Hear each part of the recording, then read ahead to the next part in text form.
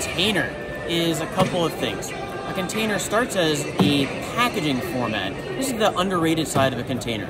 So we take an entire what looks like an operating system image, a whole system image, bundle it up into one file, one image format, and only put in there what is necessary to run whatever process that we're interested in running. So that's the first side of a container. The second side of the container is what you more typically think of. It's just a process running in Linux with boundaries around it. So we use Linux namespaces and use C groups to isolate that process, or maybe a collection of processes from the rest of the system.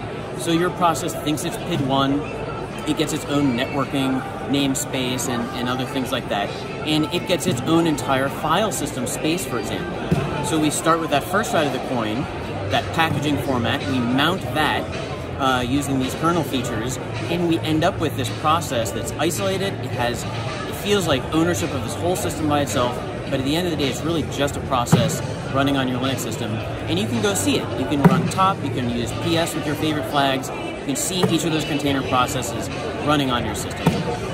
Beautiful. And that's a container.